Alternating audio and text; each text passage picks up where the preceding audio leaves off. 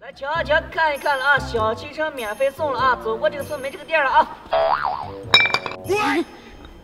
老板，你这说的是真的假的呀？当然是真的了，只要你按我规则，吹倒这7个酒瓶，哼，我这小汽车啊就送给你。这不正好吗？我昨天刚拿的驾照。要是完成不了，可要给我掏100的参与费哦。哼，我要是完成了，可是有1辆小汽车的。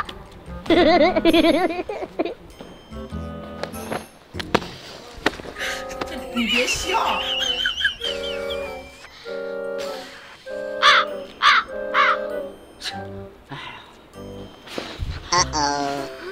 哎呀妈呀，冒金星了！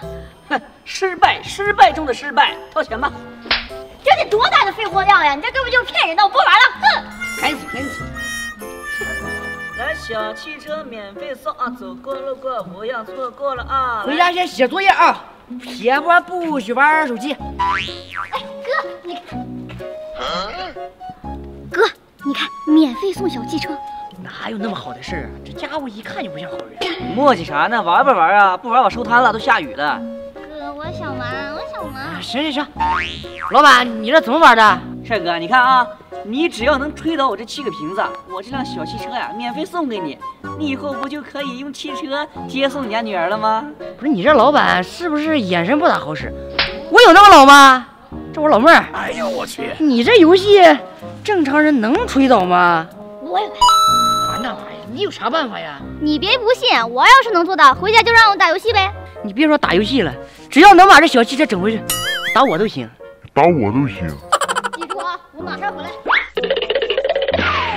老板，身体还行吗？老板，我回来了，我开始了啊！真是高手。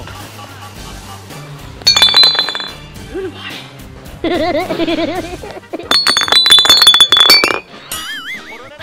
怎么样，老板？不是你这，哎，你又没说不能用道具啊！行啊，老妹儿，现在出息了！哎呀妈，都能给哥赢小汽车了。不是你这老板是不是想耍赖？快点，这钥匙给我，都忘记了，车在哪呢？小妹妹，你记得打他说的啊，我死揍他！我的小汽车呀！欢迎关注懂爷，每天给你不一样的精彩。喜欢我们的视频就在下方点个赞呗。